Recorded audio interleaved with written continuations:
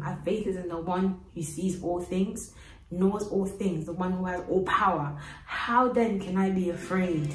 Hello everyone, peace and love to you all. Welcome back to Faith and Fitness. Today we are going to be talking a bit more about faith, strength in our faith. Because a lot of us, I don't know what country you're living in, I don't know what your situation is, but I know that there's a lot of fear around COVID-19, coronavirus.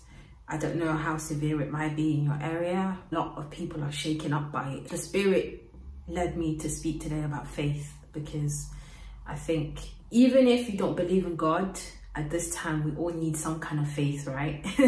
We all need to hold on to something because it's times when people are panicking, people are bulk buying, I don't know, people are going mad. It's crazy. The shops are being cleared out with tissues. I don't know what's happening, but a lot's going on, so people are panicking, and I think now is really a good time for us to have some sort of faith and hold on to some sort of faith. The faith that I hold on to is faith in God. And today I just want to explain a bit why and maybe help you hold on to faith that you might need at this point in time. But before we get into it, let's just say a prayer. Father, Lord, we thank you that you have given us this opportunity to come before you, Lord, to come before you in faith, to trust in your word, to trust in what you have placed in our hearts, and not to be afraid of the things happening around us, but to have faith in your word, to have faith that you will maintain us and that you will keep us and that you will strengthen us even when the world is falling apart. So I thank you, and I just commit everything that is said today into your faithful hands. In Jesus' name I pray, amen. Okay, so faith. I don't know if you watched my last video, but I did a video about my salvation story, and I spoke a bit about the way faith has shaped my journey and where it's led me to right now. And I use something called a faith triangle. If you haven't watched that video, I mean, I'd say just go check it out. Maybe it might give you a bit more of a background and idea of what I'll be talking about today. So I called the Lord gave me this diagram. He just said a triangle, like, and I'll show it to you. I've got it here. So I didn't have a triangle, so I just had to use this. And this, I call it my faith triangle, right? So we have God at the top, we have the world right here, and then we have faith right here. And this, I kind of explained how it's shaped my whole salvation journey and my faith, first in my parents, and then in myself, and then maybe things of the world, and then finally where I'm at now, praise to God, my faith in God, which is the only faith that I hold on to now. But see, the thing the Lord has shown me, the reason why so many of us are afraid, we're scared, we're panicking, is because our faith has stayed in the world, right? Our faith has been in the world. It's been in our security. It's been in our health. It's been in our houses. It's been in our cars. It's been in our food. It's been in our toilet tissue. For some people, they've had faith in their toilet tissues. I don't know. Because they seem to be buying it crazy amounts. But anyway, for many of us, because we have put our faith in the world, and now the world seems to be falling apart, our faith is shaken. Our faith is now not balanced. We are scared, we are frightened. That's normal when our faith is in a place that is being shaken, because the world is being tested right now. The world is being trialed. We are going through tests right now, right? This is testing the world. This is testing people's faith. Whether you believe in God or not, it's testing your faith, because so many people are going and bulk buying because they have no faith in the future. They don't know what's going to happen. They have no faith in the world that's going to maintain them. So they have to take matters into their own hands, right? No faith in the government. No faith in what the people are saying about this disease.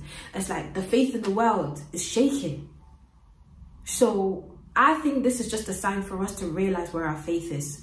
If you are in a place where this coronavirus has really got you shaken up, then I think that's just a sign for us to reassess where our faith is. Like, because if your faith is in God, your faith is in the things that are unseen, your faith is in the invisible things, if your faith is in the one who created all that we see, if your faith is in the one that is the Alpha and the Omega, it will not shake. And I say that with a boldness because that's what the word of God says. If our faith is in God, it will not move. So if your faith is wavering a little bit back and forth, then we need to assess where our faith really is. Do we still have faith here? Because sometimes we can keep a little bit of faith here and a little bit of faith there, and we can keep the faith between the two. But God wants us to have faith in him and him alone, because this world does not know God. The world doesn't know God. The world doesn't acknowledge God. The world doesn't speak of God as the creator. God created this world, but this world has no idea that God is real.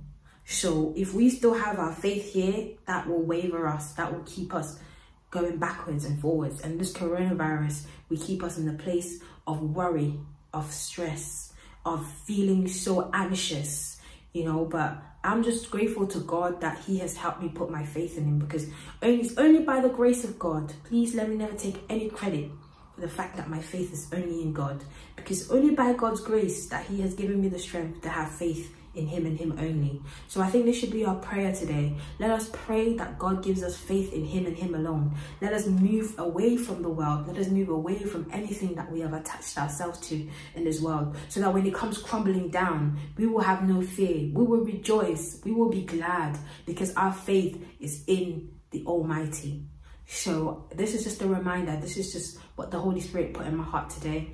If you feel the same, or if you feel like your faith is being tested, please, I'd like you to let me know. Let's be interactive in the comment sections. Let's share where we are in our faith, because I think the purpose of the world being shaken is especially for us Christians to analyze the level of faith we have in our God, because God wants us to be strengthened. He wants our perseverance to go from level to level, right? And the only way to do that is for us to be tested.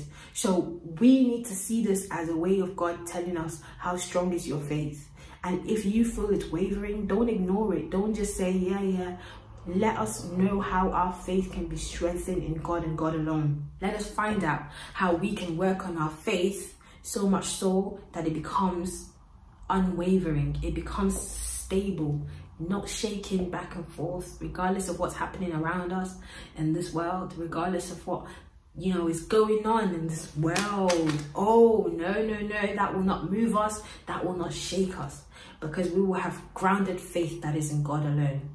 And I think this is really the purpose of this trial and this testing time. I don't think it's going to last for as long as people think. I think really it's for us to really analyze, especially us Christians, to analyze our faith in God. And if you are someone where you don't feel like you identify as Christian, but your faith is being wavered because this is where you are, your belief is in what you see, then maybe this is the time to start analyzing that faith that you have in this world, because the world will fail us. If you put faith in this world will fail us time and time again. Maybe it's time for you to analyze that faith that you have in the world, and maybe think, well, this world is not stable. Just look at what's going on. Maybe it's time for me to shift my faith to somewhere that is more stable and unwavering, so I can be in a place of stability and peace and comfort, knowing that my faith is planted in the Most High God. That's just the message I want us to take today. And let's just ponder on that. Let's just think about that. Think how this coronavirus has maybe shaken us.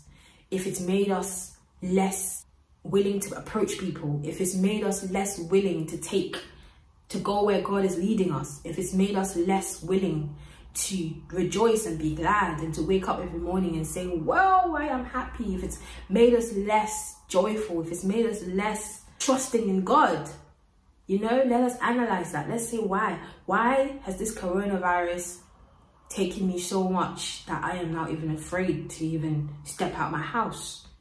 Because in God we have no fear. So if we are really and truly in God, then we need to work on our faith in a way that keeps us stable and trusting in God. If you're in a place where your faith is being tested and you just want to share how you're dealing with that, then I think someone else might really benefit from that. If you want to share how you're dealing and coping with your faith being shaken, or how you're able to stay strong. For me personally, I've just been diving into God's word. That's what has kept me strong. That's what has kept my faith grounded. I've been just indulging myself in the word of God and the promises of God, and that has kept my faith in a place that is unwavered, thanks to God, all by God's grace. Because his word is the one thing that he's given to us, you know. It's one of the things he's given to us to hold on to whilst we are unable to see him, because he's here. And even though we're unable to see him, we know he's here and we feel his presence, and his word gives us that assurance. So that's the one way I've been able to stay strong in my faith, is just by diving into God's word, you know, letting it be my daily bread, and just keeping his word part of my daily routine. So that's really helped me. But if there's anything else, any other tips that you found really helpful that you would like to share, please let us know in the comment section. There's people out there who maybe have no faith in God, and they're looking for where to find faith at this point in time, because they don't know what tomorrow is going to bring. So let us share our stories and our testimonies, and let us share how we are coping. So then it might be helpful to our brethren, so the person next door who maybe doesn't know where to turn to or who to turn to for a bit of assurance and a bit of faith and a bit of encouragement. Let us share our stories of how we are overcoming this trial and this test, and how we are overcoming this worry that is coronavirus. Because my God is strong and is powerful, and my faith is in the Almighty. My faith is in the one who sees all things, knows all things, the one who has all power. How then can I be afraid? How? I'm grateful to God that he's helped me know the truth, because the truth is what sets us free. So let us immerse ourselves in that truth. Let us keep holding on to that truth. Let us never lose hope, by God's grace. Thank you so much for listening. If this has been helpful to you, let me know in the comments. And I'll just keep leaning onto the Holy Spirit and letting him guide me as to what to come this week next. And I'm just grateful that I have this platform and have you guys to be able to speak about God, and just to be able to carry on this journey and see where God leads me. Thank you for listening. I hope the favor of the Lord be upon your life, and may the Lord keep you safe and strong and healthy. In Jesus' name, amen. See you next time. Bye.